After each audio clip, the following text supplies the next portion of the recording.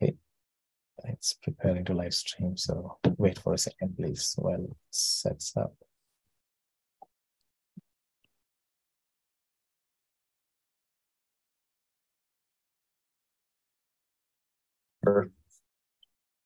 All right. Okay. So I think it's now live on YouTube. So you can share your screen, Chris, and carry on. Right. Right. If I can maybe just get a nod from someone that you guys can see the screen. Yeah, we can see. It's not in presenter mode. So. Yep. Yes. Now it's in presenter mode. Thanks. Match found. Great. Well, thanks for joining, everyone. So I'm Chris Burrell, and I'll introduce myself in a second. But just as a reminder for those who've been kind of listening in, we will be talking about microservice architectures, which are a high level a way of building a platform, and lots of different people use it from startups and enterprises, and we'll visit a little bit of the different challenges that we might have. Some kind of common challenges through just setting up any kind of project, but then actually focusing specifically on for microservices, what are the types of challenges you might encounter in either common things or stuff that appears as a result of having microservice architectures. Just a bit about me and Landbay before I start. So Landbay was founded in 2014, so a reasonably recent company. We started in peer-to-peer finance, so people like you and me could put £100 up, and we would lend it to a landlord, and the landlord would buy a property. And then we pivoted 3-4 years ago, so that we now work with very large institutions. So think big banks who've got, say, 100-200 million pounds to deploy, and so we all match big funds to landlords who have got properties to rent. There's about 150 staff. The tech team's somewhere between 25 to 35 engineers, depending on how you count it. And that will become a little bit more relevant later. And we host around 50 microservices on AWS. And we've got a little bit of serverless stuff, which I understand you either have or will be looking at also. And we're a cloud native organization, so we didn't move anything from an office space or a data center. We started in the cloud, and so we're able to leverage cloud technologies straight up. I've been at Landbay 7 years. My details there, if you want to get in touch with me at a later date, feel free. And prior to Landbay, where I'm the CTO and grew the tech team, I had 7 years of consultancy with a company called Detica. So I looked at large projects like the EE Shop or 3 or Vodafone, some of the big projects there, and also worked for government projects for kind of fraud detection systems on borders. So different bits of experience there, but primarily on the kind of architecture and development side. So let's go straight in. So I understand you guys have just started looking at microservices, and so the way the talk works and the lecture is we'll look at some of the kind of foundational principles of what microservices are, and some of that you may have covered. So feel free to interrupt me, and I'll go a little bit fast on that. Then we'll kind of cover the grounds of if you're starting a new microservice platform from scratch. Some of the architectural concepts that you might need to look at from there, and then we'll move on to kind of more enterprise type microservices at scale, and some of the challenges that you get there. So fundamentally, what is a microservice? It's the easiest way probably of defining it is that it's a small discrete piece of software that you can deploy independently, and together with lots of independent pieces of software that will build up a platform. So for Landbay, we primarily have brokers who want to submit mortgages, and we've got funders who want to lend money on the platform.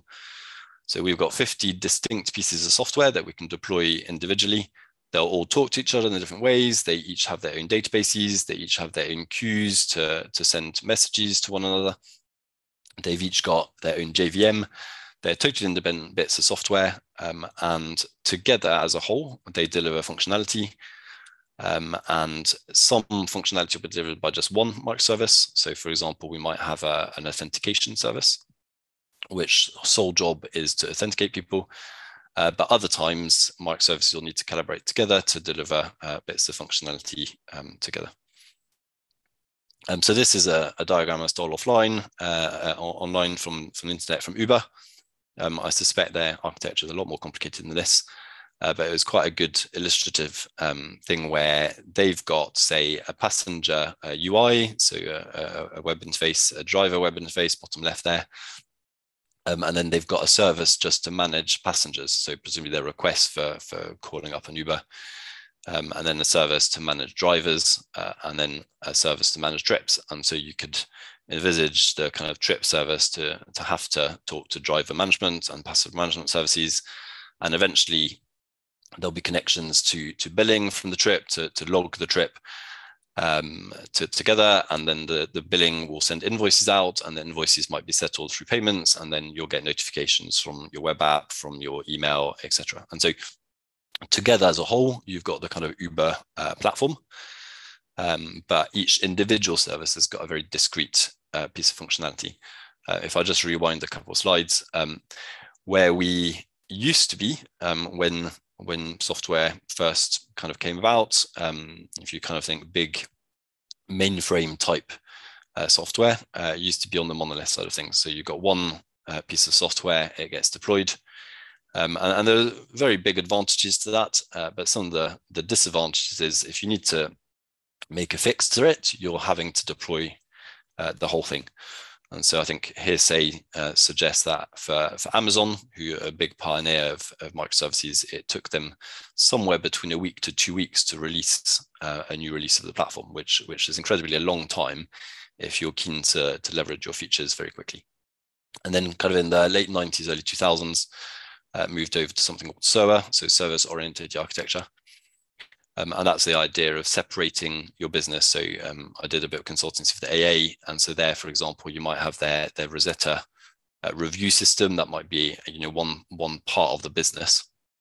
And then you might have, the whole road traffic help side of things. That's another part of the business, but they're quite discrete. So there may be some interactions between them, but not that many. With a microservice architecture, you'll get lots of interactions all of the time, and the services are really, really, really small. So obviously, lots of people like to demonstrate what those look like. So those are kind of generated pictures from Amazon and from Netflix. And whilst I think they look particularly ugly, but they think they look quite good, and they show the complexity of microservices. So you've got lots and lots of different services in black or orange on Amazon side, and in green on Netflix, and then each service kind of connects to each other. So you can see straight away that at scale, microservices are very, very difficult to manage effectively, because there's going to be thousands, if not tens of thousands of microservices for very large organizations. On the other hand, you can see straight away that if you need to replace a service, you're only going to replace a tiny part of the platform, which is where some of the advantages come in. A slightly easier to read, but just as unhelpful diagram. This is the one for Landbay. And again, you can see all the interactions. You can see the little cats, which are Tomcat containers, so web containers. Each of those might have different databases, which are the little dolphins there for MariaDB, and little rabbits for the queues. But essentially, they'll communicate to each other.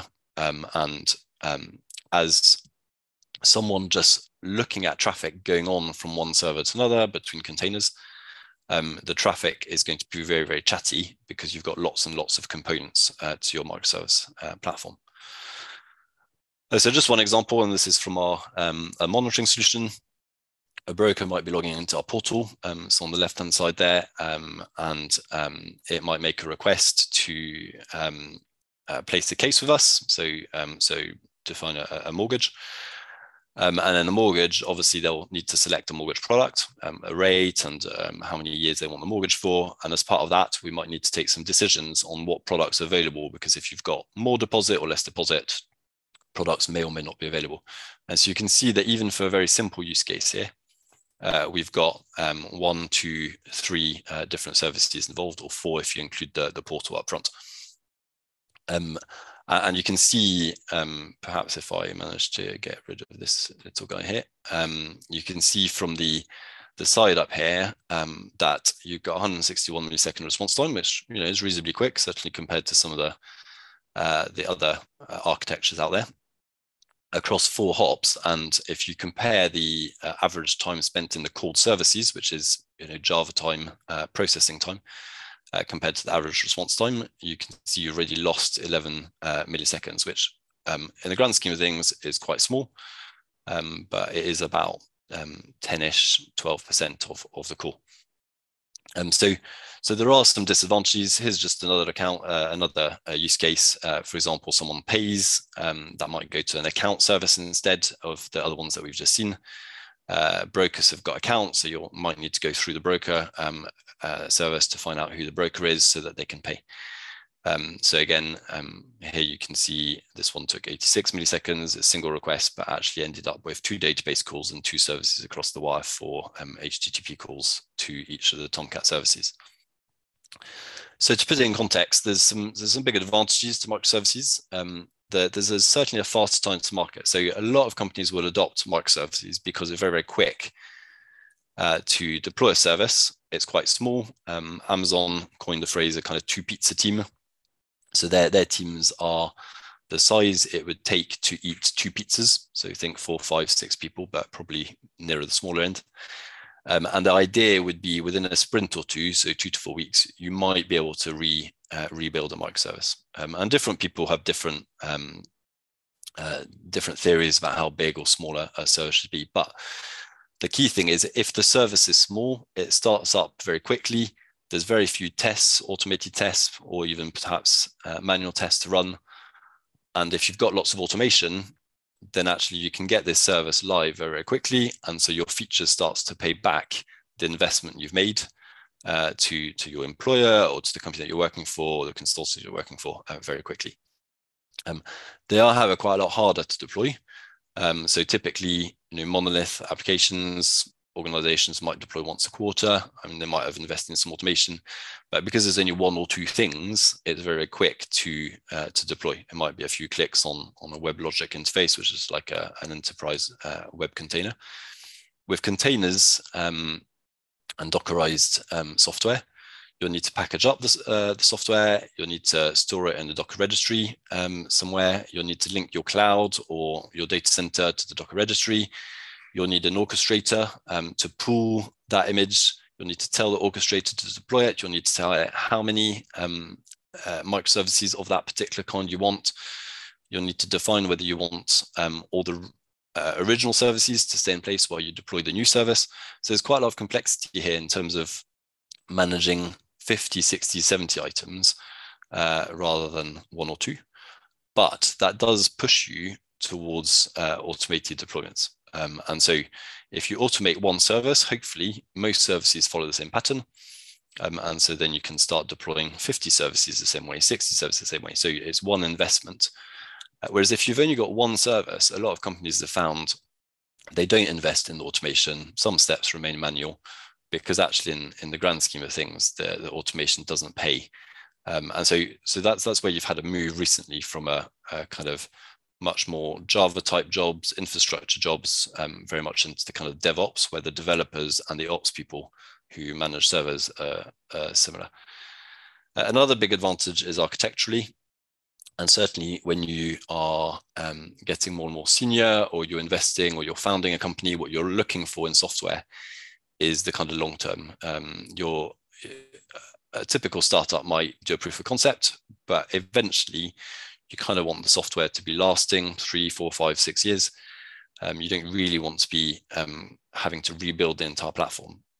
And so with a monolith, where you've only got 1 piece of software, things get entangled quite quickly. Some people take shortcuts. There's pressures, time pressures, deadlines, etc. And so you may take some shortcuts.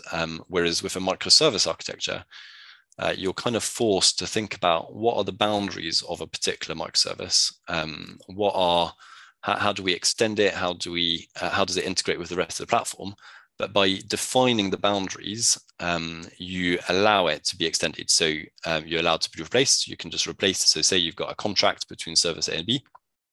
In order to replace service A, you just need to abide by the same contract, but you can rewrite it from Java to Python to Groovy or whatever your language of the day is. In terms of testing, it's a lot easier because they're just a lot smaller. And so again, if you're going to rewrite significant bits of it or internals or algorithms within that particular service, you don't have thousands and thousands of tests, you might have a few hundred. And finally, if your business shifts position, then you can just switch bits off on your architecture rather than having to redeploy or disentangle. And interestingly, if you've looked into static code analysis, which is a key part of a lot of builds where they kind of look at the code to see how safe it is. Typically, one of the metrics you get out is something called package entanglement, and it looks at, in particular in Java, how many classes rely on packages and how many of those packages rely on the original packages, and so how many tangles do you have through the code. And so with microservices, by de facto not sharing the JVM, the container, any particular code together, you remove that straight away. And so from a long-term perspective, that becomes a lot easier. I've mentioned a couple others at the bottom. It's much easier to have multiple teams working on services. So if you've got 50 services, we've got 4 teams at Landbay. And so it is obviously then a lot easier to have some people work on some services and other people work on other services. And so particularly from a support perspective, rather than having support teams like companies used to have, you can then segregate, saying, okay, these services here are belonging to this team, which the benefit of that is to then empower that team to make continual changes to make those services even easier and easier to maintain, to support, to extend in the long term. And so you kind of put the onus and the responsibility back into the hands of those people who built it in the first place. And that cycle often is overlooked.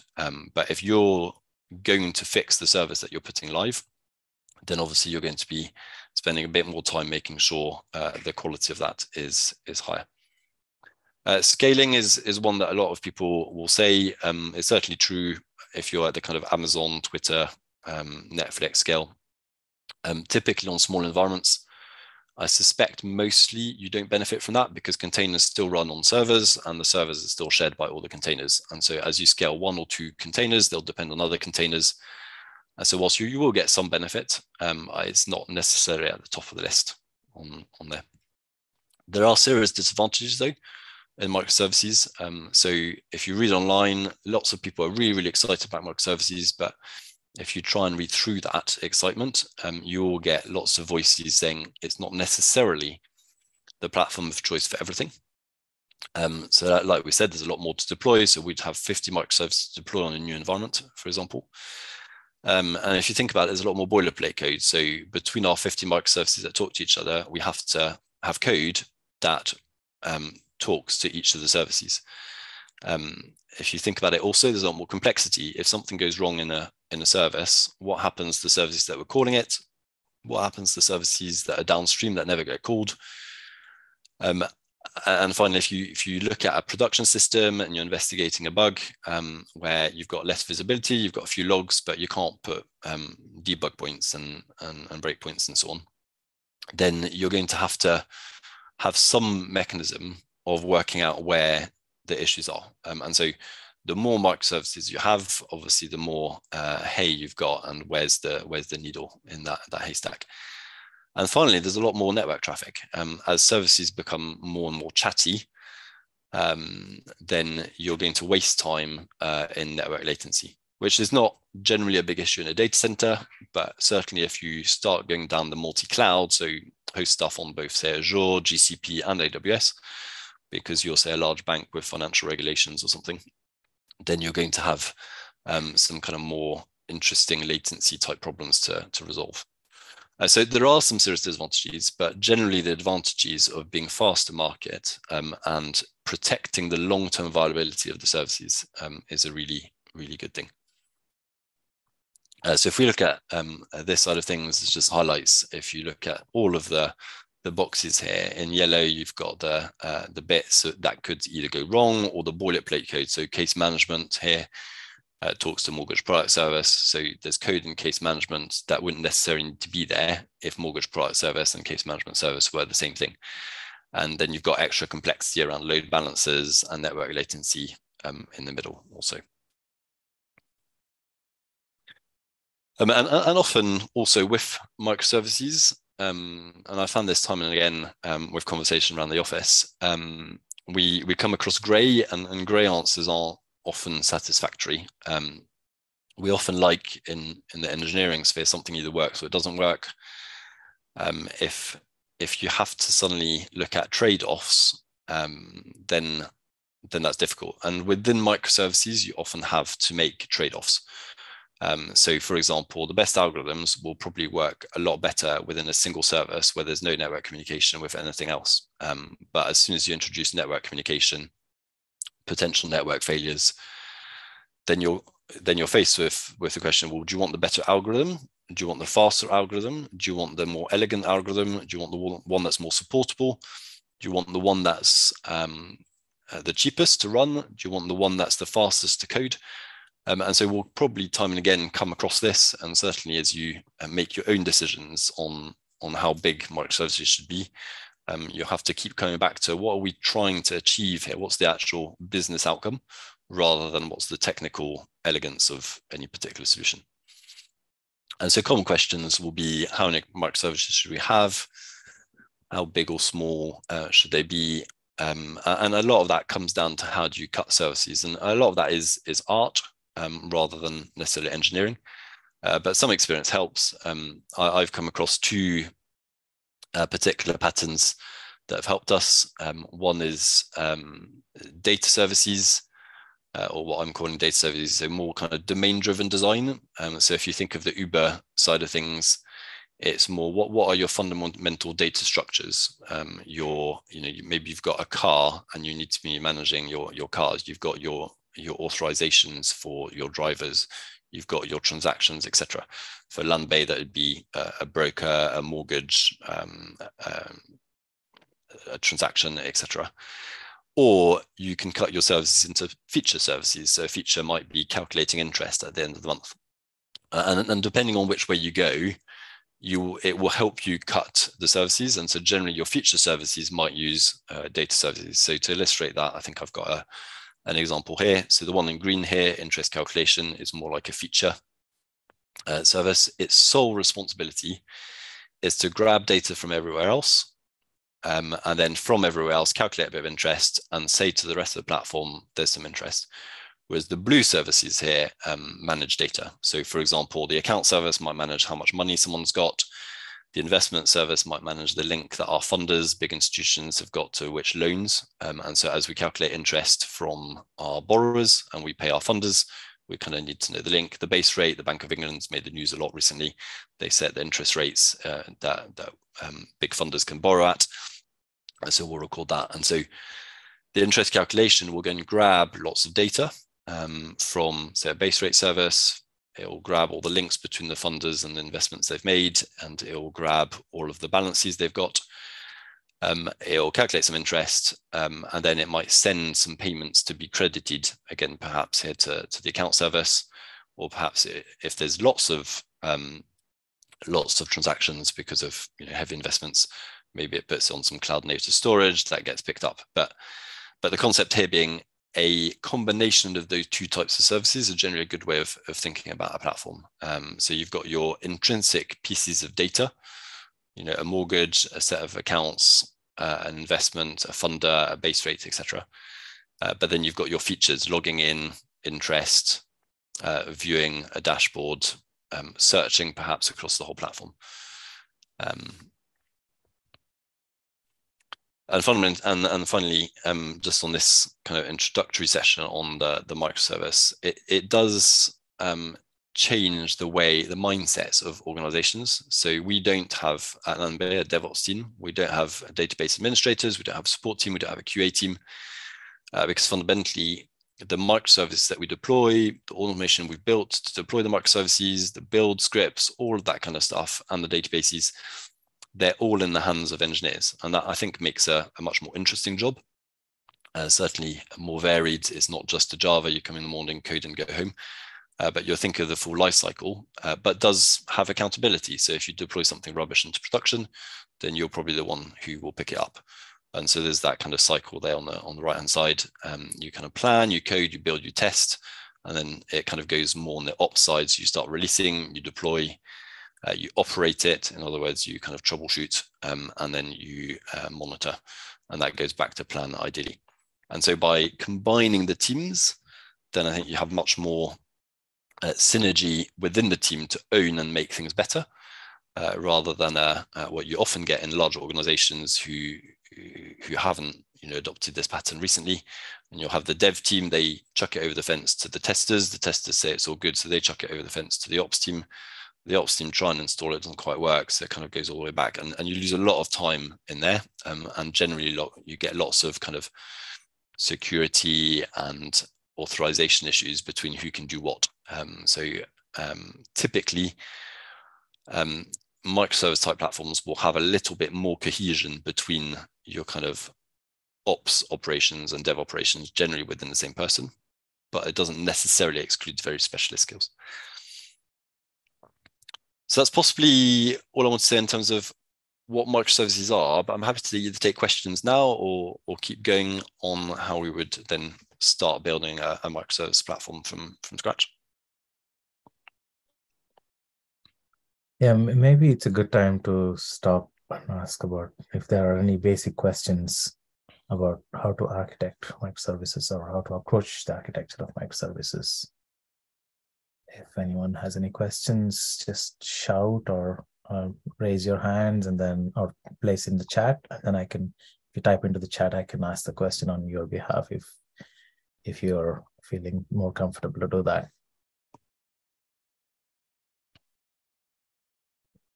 Well, people are thinking of questions. If they have any questions. Oh, there is one question already. So the first question is, you've mentioned that each microservice has its own database. Is that important, or can many use the same database? Yes, that's a very good question. So what we do at Landbay is we've actually got two database servers shared across the 50 microservices, but each service only has access to its own schema. So the investment service only has access to the investment schema, which only has got tables within there. And the account service can't have a look at what the investment service has. And I would say that is almost fundamental and foundational. And the real reason is, if you start having a look at what other people have got in their other databases, what you're essentially doing is creating a dependency. So you're creating a dependency between service A is expecting to find table in service B, which then means service B can't just decide to drop that table, change columns, etc. And so your independence is gone. The beauty of using a REST API or asynchronous messaging to abstract that away means that you can agree on a contract between those services, and we're going to come on to some of that. But then that service can decide to implement things in whichever way it likes.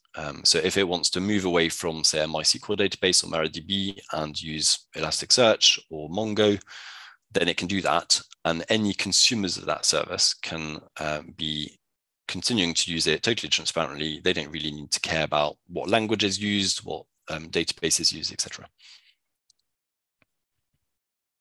I guess in finance, you might even have some regulations as to isolation between different parts, such as, I know, the investment part of a bank, for example, can't be coexisting with the savings side of the bank, for example.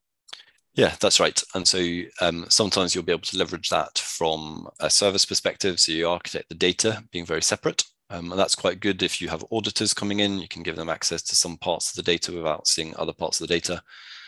Some of that can also just be achieved through various bits of security. So just permission systems for some users logging on the system, having more visibility over another. Yep. Very good. Any questions? So there's one more question. There are a few more questions, actually. So the second question is about, if the microservices are controlled by just one service, how much would that one service really need to do apart from monitoring and maintain? Yes, I'm not quite sure what we mean by maintain, but just one service. But essentially, you might have multiple microservices in the platform, and if the service is only ever called by one other service, then you've got a legitimate right to question why it's its own service. Absolutely. On the flip side, there may be reasons that you think in the future you might want to be able to easily replace something. The monitoring and the maintaining side of things is more down to the people aspects and the activities around that. So does your team want to support 100,000 different services or one or two? And obviously the answer is you want to support as few services as possible, which is why generally is where the tech started. When automation is not so good, clouds aren't available, compute isn't elastic, you have fewer moving parts, and therefore your bits of software much larger. With automation, you can make things a lot smaller because you've got automation to help you along. But yeah, so I'd agree with, if you've only got a few different services and service A talks to service B talks to service C, there's probably not a big reason not to merge them. But the question is more about what you want to do architecturally by replacing them in the future. So for example, you might have a different type of customer where it'd be nice for your customer service to be separate, so you can just have different variants of customer and abstract that away from all the services that don't care about the type of customer you have. Message queues. Sorry, yeah. Yeah, just to elaborate on that, I guess one of the, maybe Jack, you can confirm if this is what you meant, is if there's one microservice that's monitoring all the other microservices, can it be just a monitoring microservice rather than that monitoring service having other tasks to do? Is that part of what you meant, Jack, or the answer is already satisfying? Yeah, that sort of thing. Yeah, okay. So the idea is that is there going to be, if there's going to be one monitoring microservice, how can that be just a monitoring microservice, or do you anticipate that would also have other tasks to do? Yeah, so typically monitoring isn't generally done with, well, I guess you could argue it's a microservice, but it isn't typically done by microservices themselves. So if you look out there, open source solutions like Grafana and Prometheus as its database, or CloudWatch, or if you go for commercial solutions, CloudWatch is an open source, that's the AWS version. But open commercial solutions like Dynatrace or New Relic or Datadog, there's loads. What generally happens is you put an agent on the server that just runs in the background, so you could theoretically call it a microservice, that pulls stats from all services. So those drawings that you saw near the early part of the slides, each microservice is giving stats. The agent that we run on our servers instruments code. So in Java, it will put little bits on bits of code that it thinks will be executed lots and lots of times. It will alter the bytecode just to inject a catch of when it goes into the method, when it goes out, and that allows you to time it, and that allows you to trace code through. So typically monitoring per se is generally handed out, because if people invented a wheel, let's use their wheel rather than reinvent it. So I hope that helps. Yeah, I think one of the things which might also be useful for them, especially for the report, is what visualization were you using for those graphs that you were? Yeah, so those particular graphs come straight out of our Dynatrace solution. But if you want to use something similar, I don't know what Azure has, which I know that you guys use. AWS has got X-Ray. You'll get, if you look up free tier on AWS, there'll be plenty of hours there. There's a solution which the name has just escaped me, but if you look at Apache APM on Google, it will come up Skywalker or Skywalking, one of those two. That's an open source solution around distributed tracing and application performance monitoring. So there's plenty of solutions out there to help. Typically, what happens is your solution of choice will give you an agent to run on your server, which will then you run, and it does the rest for you. It gets some stats, sends it off to a monitoring solution out the door, out of the box. Sorry. In terms of REST versus async, we'll come back to that. I've got some slides later on that. And then different schemas in the same DBMS. Yes, so that's absolutely right. So the purist microservice person would say you want a different database server for a different microservice.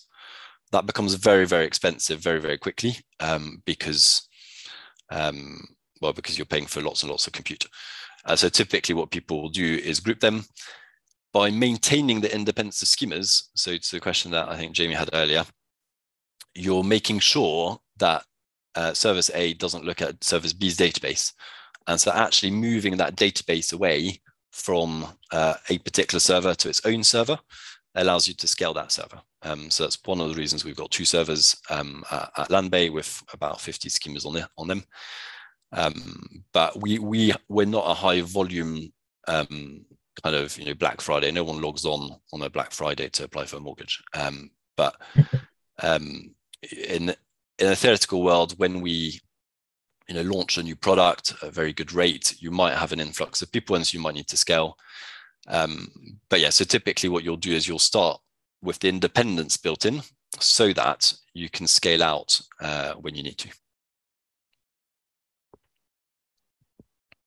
Thanks. I think that covers most of the questions. Maybe it's time to carry on, and the other questions can come towards the end.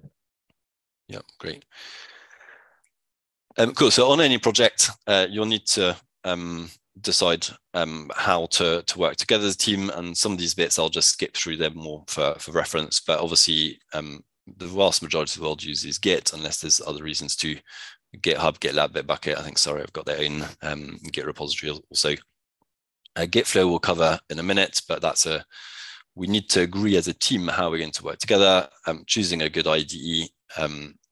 If you want a top tip for any interviews, whether with Landbay or whether any other company, if they're asking you to do a coding exercise, know your IDE. Some people do it live, and so having a good experience of that is vital.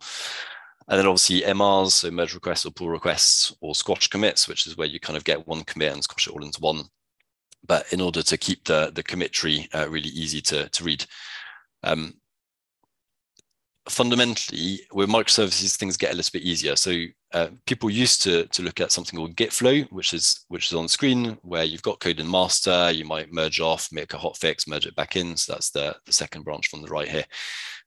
Or generally, you work off develop, a branch called develop, and eventually that gets back into release branch, and eventually there's a few fixes, etc., and it gets back into master. Now that's really, really good for complicated things, but one of the benefits of microservices is generally that not many people work on the same services because you've distributed everything out, and so that becomes a lot simpler.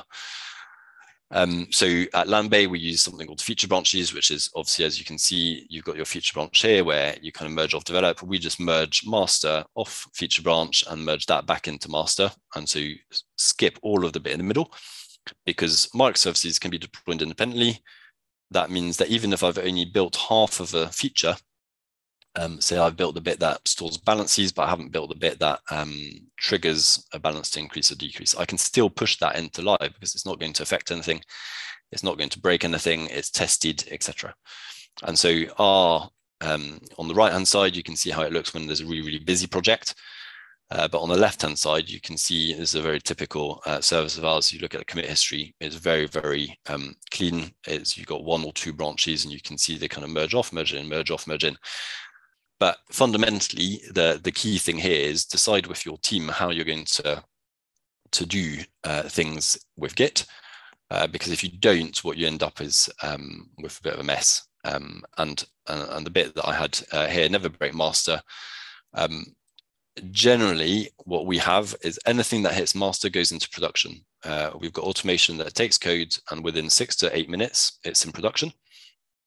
And so we don't want to break master because that really affects everyone else who's working on the same services. You'll need task tracking of some kind. So GitHub, GitLab, Jira, Trello, they've all got that. And you need to decide how you work within sprints or Scrum or Kanban, but I won't cover that in terms of microservices so much. But that's just part of setting up any software project. Build tracking. And this is where the automation starts to become vital. You choose early on what you want to build your software, whether it's Maven or Gradle. I would suggest against Ant. I know some universities still advertising that as a good tool, and it's a good tool for what it is, but very few people in the industry use it because it's very long-winded and it's quite long to debug and quite old. But build tools wise, loads of free tiers on a lot of this stuff, or you can host it yourself. We used to use Jenkins. We've now moved to GitLab. GitHub Actions build stuff for you. Both GitLab and GitHub Actions have got 3 minutes that you can sign up for, and it will build your code for you. But essentially something to build your code. And the idea being the build should cover your packaging up your Java, running your unit tests, perhaps running some integration tests, and then ideally deploying it somewhere, whether it's to a server or an orchestrator like ECS or Kubernetes.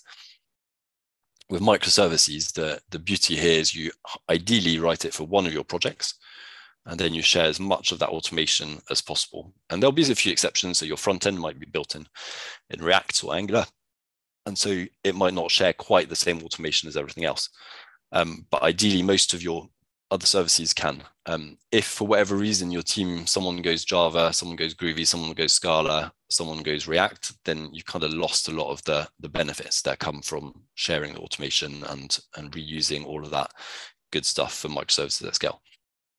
I did have a candidate applying to Landbay once who wanted to write all their unit tests in Groovy, but write the rest of the code in Java. And we didn't quite understand, but that's hard from a recruiter's perspective, because ideally you want one set of skills that you can then get lots of depth from, rather than lots of varied skills, but actually not a huge amount of depth. And then 2 questions. We've mentioned monoglot versus polyglot. So which languages are you going to build in? So one of the beauties of microservices is you can have some services in Go, some services in Rust, some services in Java. For reasons of wanting most developers to be able to support most services, at Landbay we've mostly got Java and Python. So Python mostly on the data front, and Java on the back end, a bit of JavaScript through Angular on the front end. And then the other question typically is the monorepo versus multi-repo. So are you going to have one Git repository, or are you going to have many different repositories? And so in particular here, and Landbay's done all 3, and so I'll quickly run through the main advantages and disadvantages. If you've got a small set of repositories, then you probably want to start with a monorepo, just subdirectories under each, and you still keep them independent. But as you can imagine, it's much easier to then start thinking, oh, I'll just share a bit of code here, I'll just make a reasonable module there, and suddenly your independence might disappear a little bit. And certainly through tools like Maven, where it tries to work out the order of build, it might start building modules from different parts of your microservice architecture that are actually codependent, and then actually create circular dependencies that you couldn't actually build those services on their own, because they both rely on bits of the other services. But the benefits are the IDE is very good, except on very large projects, and very easy to make sweeping changes, search and replace, or refactor through your IDE, etc. Code reviews are much easier as well, because you've got your change requests, your merge request or PR, and it captures all the changes. So that's nice. You can kind of go through your GitHub page, your PR, and kind of see everything in at the same time.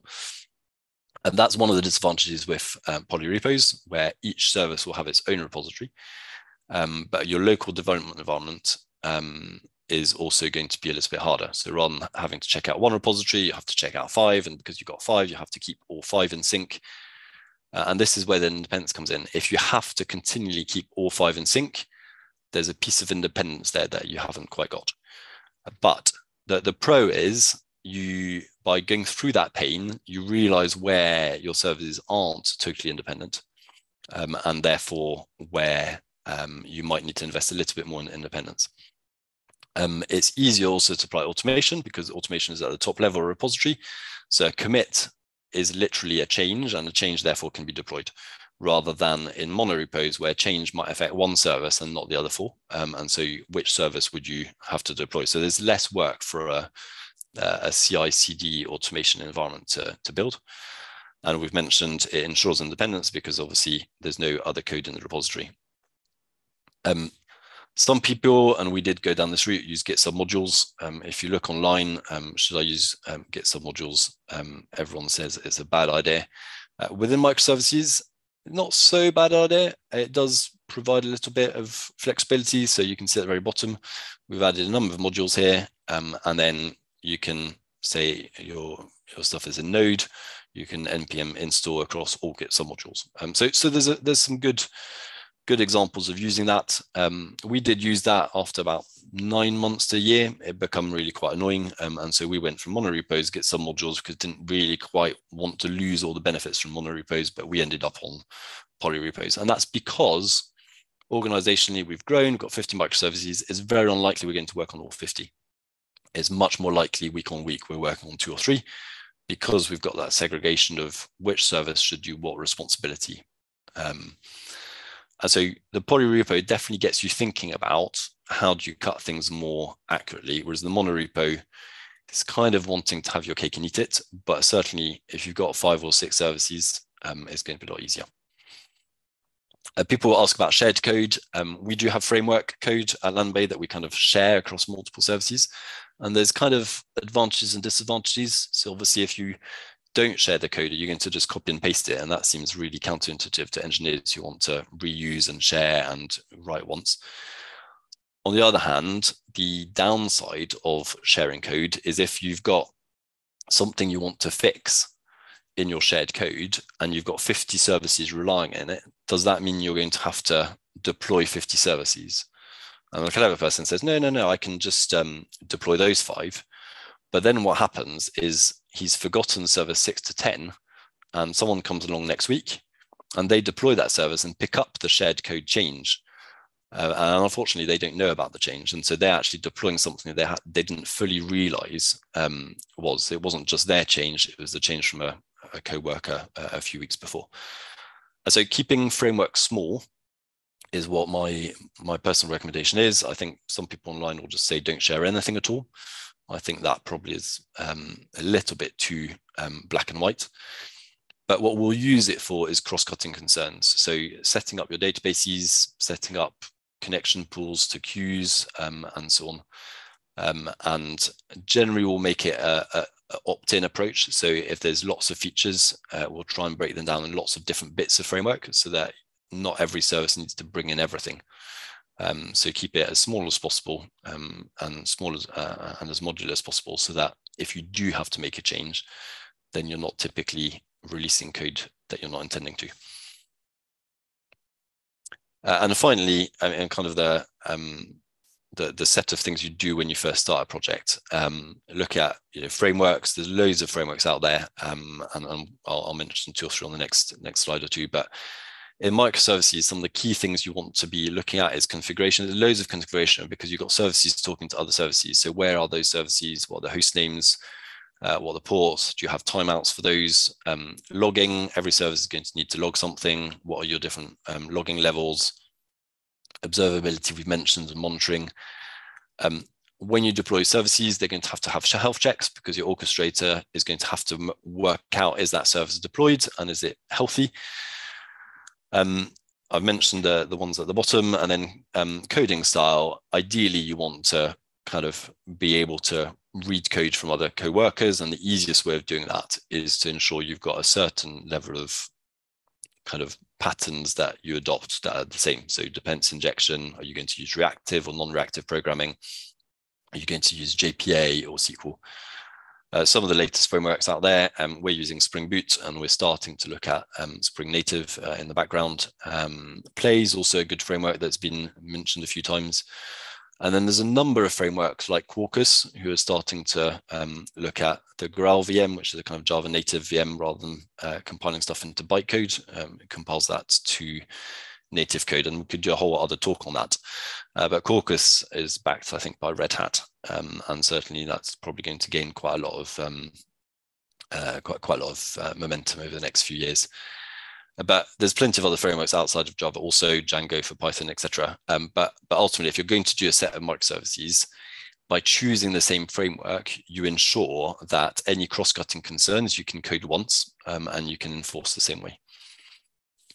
I mentioned the build pipeline a few times just in passing, but at the bottom there, you've got the pipeline as a whole. So we build our code, we do integration, service testing, wrap it into Docker image, push that to our registry. So for us, that's AWS on ECR, but GitLab will provide you one for free. I'm sure GitHub's probably got one also. We deploy our code to UAT, and occasionally for very risky change, we might ask for manual approval for someone, so it gives time for people to test, and we'll deploy it to production straight after that. So that typically takes 5 minutes end to end, and generally you don't have any manual involvement. I'll just make a difference between the three. Continuous integration is where you would stop probably at step 3 here. So you might, or step 4, you might push it to your Docker registry, but then that's where you stop. Continuous delivery, typically some organizations will deliver stuff every 2 weeks, every 4 weeks. So that will be the kind of continuous delivery model. And so they break after step 4, they package a whole host of changes together. Continuous deployments, and that's the one that Landbay uses, we will deploy as soon as that piece of code is ready. So your commit's ready, is going to live. I was looking earlier, I think we've got about 5 deployments a day for 20 people, and we'll deploy bits of features or whole features together, doesn't really matter, so long as it's tested from automation, we'll go straight through. And so again, loads of tools, loads of free ways of doing it. GitHub Actions, GitLab, AutoDevOps. We use GitLab internally. But the main bit is integrate it to something like Team or Slack or whatever you use for your team, and don't let those builds fail. If people start seeing lots and lots of failing builds, they just get fatigued, they start ignoring it, and then your build system doesn't actually, even though it does what it's supposed to do on the tin, it doesn't have any of the good benefits that you're supposed to get from it, which is to keep your master branch clean and get stuff into production very, very quickly, which is one of the main benefits, again, of microservices. I've put this here just for reference, but you can see we use Amazon's Corretto Java machine, but I won't mention much on that. And then next, I'm going to look at architecture concerns, and we're going to look a little bit at some of the transactional side of things. Should we have a brief pause here, or should I keep going? I realise I'm a little bit over. I'm going to be quite a bit over, but I can. That's fine. I think there's one question that maybe we can take now, which is if you share code, you don't limit your services to whatever language or framework that shared library is written in, right? Yeah, that's absolutely right. So if you share your code, you can't do that. And so that's some of the downsides. From a business perspective, the question is, do you want to, why would you want to rewrite the same wheel multiple times, purely from a cost-effective perspective? But you're right, absolutely right. A purist microservice person would have to rebuild authentication in Golang and in Java and etc. And so those are some of the downsides of microservices. And so this is where it's grey. Do you go purist view and it costs you a lot of money? And if you're a startup, you definitely don't have that. Or do you take some shortcuts? And it's the grey question of where do you take those shortcuts? It's a good point. And that's an art, as you were saying earlier, which shortcuts you take. So the next question is about how do you go about measuring or monitoring microservices performance, and what sort of metrics would you use? Yeah, so good question also. So a lot of the big boys out there with their monitoring solutions, as well as the free ones, will give you all of the kind of normal stuff of CPU type stuff, which Docker gives you out of the box. Latency, like how long does it take to get through a particular service? Typically, the questions on monitoring microservice performance is more at the aggregate level. So why is it taking so long to log in? And that's because it's calling 3 or 4 services. So where you want to focus on is having some tooling in place to actually show you that distributed trace. So things like Zipkin and OpenTelemetry, Grafana and Prometheus, Elasticsearch has got some of those bits inbuilt these days also. Those things are trying to get all of the metrics. If you want to look up OpenTelemetry, it will give you a very full answer on this, where it kind of it breaks down each request in terms of a segment, and it times the segment, says where the segment is in the overall request of 4 or 5 microservices. But yeah, of course, that a lot of that will be centric to the consumer. So if you've got a very database performance heavy, you'll want some database performance metric monitors, etc. Yeah, indeed. Let me quickly go through some of the architecture patterns. I'll try and skip through some of those reasonably quickly. But typically, there's two big patterns you need to think about. So API gateway and authentication, and we won't cover micro front ends, but the idea of micro front ends is to build the front ends. Rather than one front end, you build front end like your microservices. And so you've got lots and lots of different front ends that you deploy rather than a single one. Doesn't seem to be widely adopted, but it's always worth mention. So the idea of an API gateway pattern is you stand up a microservice, typical microservice, normal microservice in front of the others so that you can centralize a whole host of concerns. And so to the question earlier, perhaps you can have lots of microservices in lots of different languages because you centralize some architectural concerns like security, like session management, and that service can take bits of JSON and merge them all together. So if you're doing a lot of that stuff in an API gateway type service, that service will query out because it's doing the security itself. You won't need to then worry about what the services are doing. There are other concerns like managing database connection pools and timeouts to queues and all those kind of things. You'll still need to do those if those services are doing it. But the idea of the API gateway is very, very common in microservice architecture, and to put something in front of the services. If you don't want to go that way, typically what people will do is use something called JWT, JWT tokens, JavaScript web tokens, which is a piece of JavaScript which describes your scopes, your identification, your groups, your memberships, your permissions, and that gets passed to each service, and then each service is responsible for securing each point. So that's much better from a granularity perspective, but obviously it's marginally slower because each token needs to be verified to check it hasn't been tampered with, and has to be done in each service. So we'll use a mix of it. Where we need the granularity, we'll use something similar to JWT, but we do a lot of our security concerns up front and deny up near the browser rather than all the way down the stack of microservices. And finally, and someone mentions some of this around async, and we'll talk about it quite a bit more shortly. But synchronous communications, HTTP, REST, GraphQL, one of the patterns obviously is asynchronous messaging. So queues and topics, tools like RabbitMQ, ActiveMQ, or Kafka. And other tools like AWS has got SNS. I think Azure is one that's just called messaging. But how do you ensure that multiple services won't consume a message twice, but that you can actually deliver a message to multiple services? So for example, microservice 2, microservice 3 are both interested in something that microservice 1 wants to talk about. And so typically you use a topic. A topic fans out a message to all consumers. So in this case, the consumers are queues. But the queues make sure that the messages are only consumed once. So in this case, if microservice 1 puts a message on the topic, then obviously microservice 2 and 3 will get a message only once. And that means you can scale the number of microservices of each type infinitely without risking duplication of messages or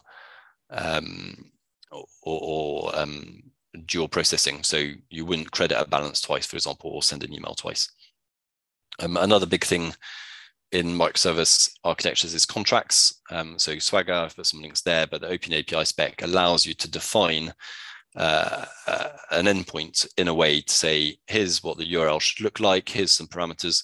And the nice thing with this is that you get a nice visual editor, which describes it, but actually what we use it for is also to generate code. And so suddenly, this is where all of this boilerplate code that is between different microservices, so listening as well as calling, we've used the online open source tools to generate code from those so that we don't need to write all these kind of heavily annotated methods. And rather than worrying about, did we get the post right, or is it a put, or is it a get, etc., we can just simply make sure we define the Swagger correctly. The other benefit is, as a team, you can define that Swagger, and the person doing the server bit, the person doing the client bit can actually just both work off the interface. Because of the independence of microservices, they don't need each other. You don't need to wait for the server before you can build a client. So in that side of things, that's a really good thing. That's just a piece of Maven. If people are interested in trying it out, you'll need to remove the bits that say Landbay, but on the whole, it should work. Slightly older version, And I think if you look at OpenAPI Swagger plugin, you'll probably find a later version from a slightly different community. But one of the best things of contract first is that kind of collaboration side of things. And you can also make sure that you maintain backwards compatibility. So when you're looking at Git, you can see what the change is, but it's much clearer in a Swagger-like spec in YAML to see what's changing in an interface, rather than someone who's just tweaked a Java annotation and suddenly it's no longer Git, but it's a post, but the consumer was never told about that. And so suddenly things don't work in production. And so what you then do, and certainly what we do in Landbay, and people do this bit in a different way, we can use a tool called Swagger Diff.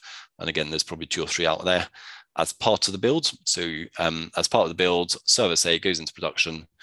We're going to go and fetch the contract for service A in production. We'll use Swagger Diff. It will work out the differences between the production contract and the contract in the repository that we're building. And then it will highlight any issues that are breaking. So if it's not backwards compatible, we'll fail the build. Similarly, you can do that with a client. So if a client is requesting resources from a server, we can go and get the server in production, check that the contract in production matches or is backwards compatible with the contract from the client. Again, use same tool, just different swaggers. And then the community's coined this phrase called consumer-driven contract testing. That's the third way of doing it, where you can record some tests. So you write some automated tests, unit tests using something like Cucumber or Gherkin, and you record the interactions that your consumer has with something called Pact, which is basically just a mock server. And then from those interactions, what you do is you replay those interactions against your provider. So that's another way of checking that your contracts are good. It's worth saying the contract testing side of things is very useful for checking that contracts are accurate. It's not so useful for semantics. So if the service has changed what the actual method means, what it actually does that's obviously where you need some slightly different kind of testing, generally integration testing. So I'm just going to skip straight through because we'll come on to one of the questions that was in the chat a second ago. And this is the idea of distributed transactions, and lots of different ways. But first, a transaction, what is it? It's a set of operations that you can consistently and atomically either reverse or commit, roll forward. And even in a single service can be quite hard. So if you're using a tool like RabbitMQ, as well as a database like MySQL or MariaDB, Spring, pretty common industry standard. It uses a best effort one-phase commit. So it doesn't even guarantee you that both things will commit at the same time. What it does is it ensures that the transaction commit and the RabbitMQ commit are very, very close together, so that if there were to be a network failure, it'd be very unlikely to happen between the two. And so every engineer should have their hairs raised on their skin there, because that doesn't sound super efficient, super safe. Loads of other people have tried to tackle it. You've got 2-phase commit, 3-phase commit. No one's really come up with very good answers that are foolproof. But that problem gets worse in microservices, because by default, HTTP is the worst type of protocol for transactionality. And if we just illustrate it here, the order service has just talked to the account service. You don't know if the account service, if there's a failure and nothing comes back to the service, you don't necessarily know whether the account service got it. You don't know whether the account service got it and did something with it but failed to return something. Or you don't know if the network failed on the response, and so you never got a response from it. But the account service did actually end up committing something. So there's 3 types of failures here straight away. And so async messaging tends to be a little bit easier, but they rely on this concept of eventual consistency and idempotency. So if we revisit this one with asynchronous message, it looks very, very similar. You don't really get a return path generally. But your message broker, so that's RabbitMQ or ActiveMQ or Kafka, it will ensure that a message that goes from the order service to the message broker is committed with this bit that I mentioned, the kind of best case one-phase commit. And so if the message doesn't get committed, then the order service knows that it can roll back its own database maybe.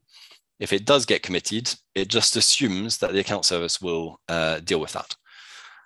Now, that's where it's called eventual consistency, because if I look at the platform as a whole, the order service database will be out of sync with the account service database. And so you need to architect your platform in a way that that doesn't matter. And sometimes it will. So the UX might have an issue where the UX refreshes may be slightly too fast and it looks like there's an order, but perhaps your balance hasn't been decreased yet. But in this case, the account service, because of the Spring's two-phase commit, one phase best case commit, it will pick up the message. It does its stuff with the database. When it's ready, it commits the database, and straight after it acknowledges the message from the broker queue. So this bit we've mentioned. And so using async messaging, you do that. With HTTP, you just generally won't be able to do that. Gets are good. Anything read-only is good through HTTP. But ensuring that a post, an update, or an insertion or delete has actually gone through is going to be incredibly difficult.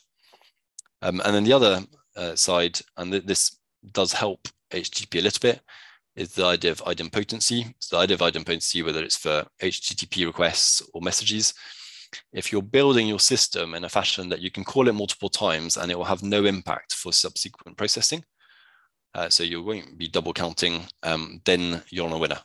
And a lot of queues and systems these days work like that. So Rabbit queue's got 2 bits. It's got queues and topics as well as streams.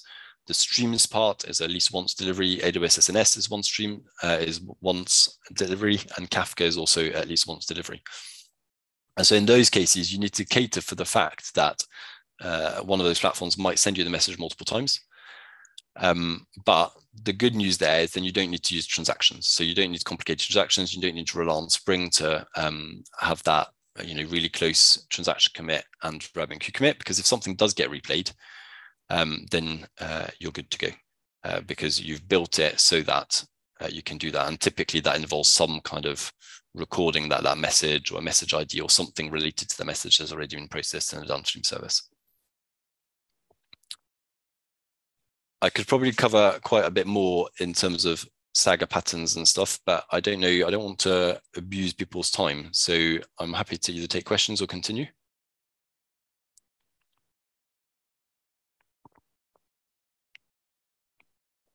Maybe if there are questions, then we can go with questions for what you have right now.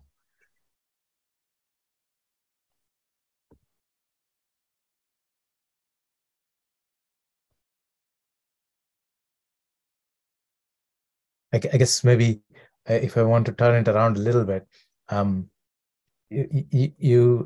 you've been established for several years now. But if I can ask you to cast your mind back to the very beginning, and when you were coming up with the first version of whatever you're doing, that's the state that most of the students' teams would be in now. In about 5 weeks' time, they're due to hand something in, which would be like an MVP, and they're kind of graded on that, right? So what you kind of touched upon the idea of shortcuts and being able to choose the right kind of shortcuts is one of the important things. So what kind of shortcuts or what kind of strategies would you suggest for them, given this highly artificial way of that we have to go into, because it's a course which lasts a term? Yeah, and so I think my main, I guess, a couple of bits. Keep it, so there's a common acronym, we always refer to it in Landbay, keep it simple, stupid. It's very, very easy to go overboard when you first start, and then you realize a month from now, actually, you didn't need this, you didn't need this, you didn't need that. Focus up front on those bits that are going to be shared, whether that's the build system, whether that's security. Work out how you're going to do that up front so that you don't have to revisit every service because one person went one way, one person went another way. And then I think finally, if you're doing microservices and you're building something for 2 or 3 months, just embrace the pain, because it should be quite painful, because microservices are more designed for larger scalable systems than they are for 2-3 month throwaway side of things. And so this is probably a chance to adopt some of the things like the solid pattern, which I'm sure has probably been mentioned somewhere. Read through the slides on Saga, which is around orchestration or choreography. How are your services going to talk together in order to work out something? Write down together. If you're each doing different microservices and you've got a feature to build together, are you going to more go towards something has happened and people react to something has happened, or are you going to more go down the line of, I'm going to tell other services to do this? Typically, it's one or the other. And typically, if you do half of a half, it doesn't quite work. So microservices does require a lot of design upfront, and hopefully very little code afterwards. But the complexity of microservices isn't in the coding. The coding generally is quite easy, and you'll get up to that, whether you're learning Spring Boot, Quarkus. Use one of those frameworks to leverage all of that. The hard bit is to make sure that when you're reading your use cases, your features, etc., that it makes sense when you jump from one service to another when you're troubleshooting. Yeah, that'd be my top tips. Could I ask you to also go back to this question about message queues and communication between services using message queues versus using an async REST API? Yeah. One of the patterns that you have listed in this list that you have here? Yeah, absolutely. So in the case here, REST calls or GraphQL or whatever it is, they're not great because you can't guarantee for an update that something's happened. So even an async REST API, which typically isn't quite async anyway, but you're firing and forgetting, but actually you never quite know whether the account service has received that request or what might happen with it. Whereas an asynchronous message being sent, so long as the message broker, whether that's Kafka, ActiveMQ, RabbitMQ, doesn't really matter which, it confirms it's received the message, the order service commits it. That's the massive advantage here that you've got. So you can guarantee that at least on the left-hand side, eventual consistency-wise, the order service makes sense. And it's now down to the account service to process the message. And if we look through some of the stuff around the sagas, one of the patterns is to have retryable messages by default. So typically you might try message 5, 6, 7 times and then give up. But the idea being, if you look at your queues and they're empty, then your system's probably consistent. If your queues aren't quite empty and stuff is being processed, it might not be consistent, but it will eventually be consistent. And so by using messages, you just avoid the issue of network failures or having to have compensating transactions. So maybe the order service checks later to see if account has actually done its work, and if it finds it hasn't, it has to revert the order. Those kind of things get really complicated because you have to rebuild everything twice. You have to build the forward flow and then you have to build the compensating flow. And there's very good reasons that you might want to go down that route. But with a message broker, okay, there's a bug, account service can't process the message, you fix the bug, you reprocess the message, you move on. So the benefit of asynchronous messages is that. The downside is you don't get a fast feedback to the user. So the order service, the order's been placed, but if there's no money in the account service, perhaps the account might need to do something with it and then alert the customer at a later date. So there are different advantages to some, but certainly if you're doing something transactionally and you need to ensure things work, then it's not going to be leveraging async messages almost a no-brainer. Yeah. Are there any other questions, burning questions for Chris while we have him here? We almost got to the end. There you are. There's a bit of summary, but if you do have questions afterwards, do look me up. I put a couple bits on cloud native bits in there that you can read up on. But yeah, and obviously if you're interested in what we're doing at Landbay, then do get in touch. That's great. And are you able to share these slides with us? Yeah, absolutely. I'll send it to you straight after this if you want. Yeah, then I'll post it to the Surrey Learn, which is where we store all our learning materials. This is fantastic. I mean, it's totally on topic, I think. So thank you so much for your time. Very welcome. I really useful for the students as well. So let's thank the usual way. It's a little bit harder to do in virtual, but maybe we can embrace the virtual world with something like that. Yeah. Thanks. Great. Thanks. Excellent. Well, thank you for your time, everyone. I hope that was useful. Yeah. Thanks a lot. Bye. Okay. Bye. Bye-bye.